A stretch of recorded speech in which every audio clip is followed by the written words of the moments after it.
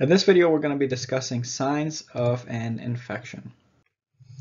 Topics in this video include superficial infections, deep wound infections, and systemic infections. So starting off with superficial infections, these are an example here is this picture you can see here.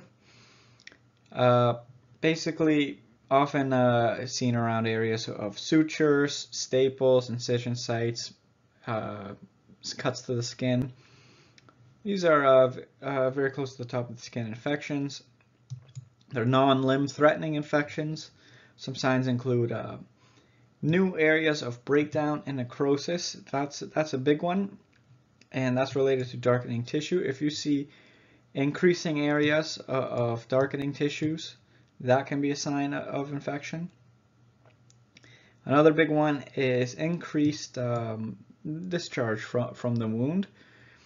And it's important to remember that there's some discharge is absolutely normal for an infection. It's a part of the healing process. But if these fluids are increasing and increasing and becoming like almost like a pus, it's gonna be something to take note of. And of course, foul odors can also be a sign of an infection.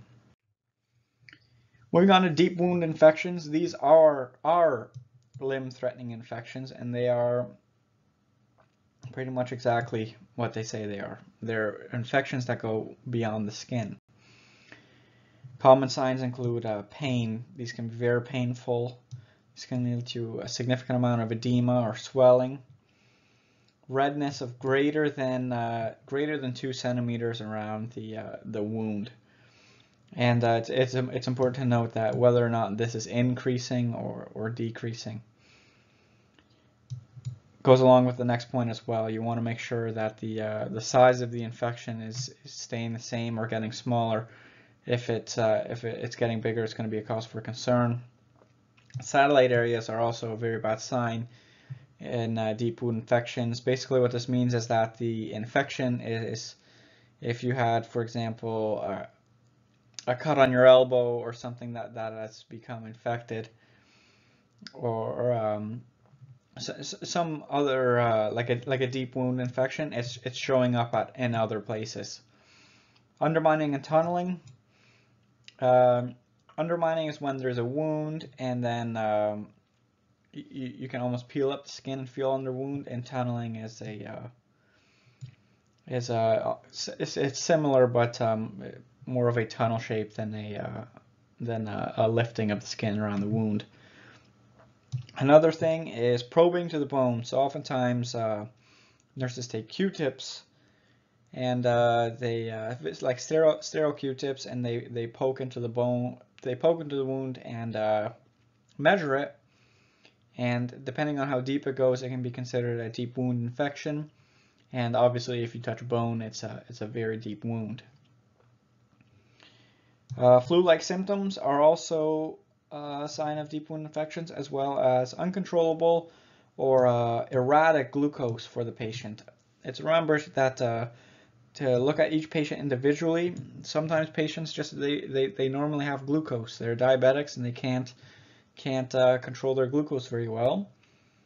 And sometimes it can be a sign of infection, so it's important to take everything into consideration. So systemic infections are things like sepsis, where it's gotten into your blood and it's affecting your entire body. So these include everything that deep wound infections have, plus fever, rigor, chills, hypotension, multi-organ failure, basically the stages of sepsis. And I have a video coming out, I think it should be just after this one.